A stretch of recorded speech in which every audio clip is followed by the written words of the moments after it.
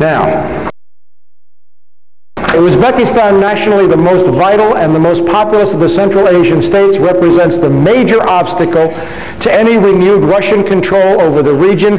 Its dependence is critical to the survival of other Central Asian states and is the least vulnerable to Russian pressures. Where was the first place that President Bush announced we were sending troops after the attacks on September 11th? We were already there. We'd been training Uzbeki troops for more than 5 years. Referring to an area he calls the Eurasian Balkans in a 1997 map in which he circled the exact location. Now remember, this is a book written 4 years ago. And I'm going to show you a map where Zbigniew Brzezinski said the next world conflict was going to take place. Afghanistan, Iran, Turkmenistan, Uzbekistan, Tajikistan, Kyrgyzstan, Kazakhstan.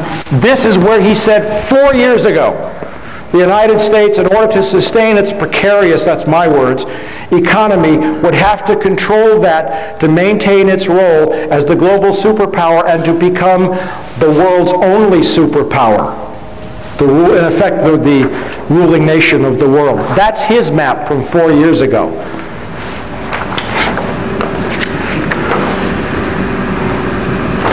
Referring to an area he calls the Eurasian Balkans and a 97 map in which he circled the exact location of the current conflict, describing it as the central region of pending conflict for world dominance, Brzezinski writes, moreover, that the Central Asian republics, are of importance from the standpoint of security and historical ambitions to at least 3 of their most immediate and more powerful neighbors, namely Russia, Turkey, and Iran, with China also signaling an increasing geopolitical interest in the region.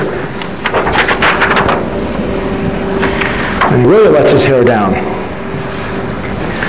More important as a potential economic prize, an enormous concentration of natural gas and oil reserves is located in the region, in addition to important minerals including gold. Didn't know about the gold, did you? The world's energy consumption is bound to vastly increase over the next 2 or 3 decades. Estimates by the U.S. Department of Energy anticipate that world demand will rise by more than 50% between 1993 and 2015, with the most significant increase in consumption occurring in the Far East, China. The momentum of Asia's economic development is already generating massive pressures for the exploration and exploitation of new sources of energy in the Central Asian region, and the Caspian Sea basin are known to contain reserves of natural gas and oil that dwarf those of Kuwait, the Gulf of Mexico, and the North Sea. Once pipelines to the area have been developed, Turkmenistan's truly vast natural gas reserves augur a prosperous future. He's talking about the pipelines. Without sustained and directed American involvement, before long, the forces of global disorder. Global disorder? You mean democracy?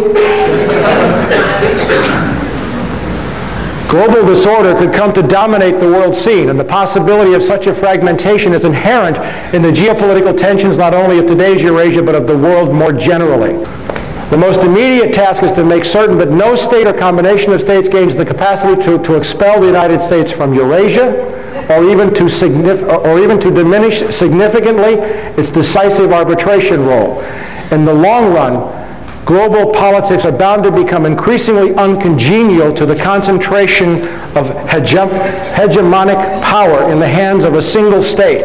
Hence, America is not only the first, as well as the only truly global superpower, but is also likely to be the very last. And what does he say that's going to happen? He says that the United States will fold into a one-world government in which all nations will cease to exist, run by corporations. I'm paraphrasing it. Now, hold your breath.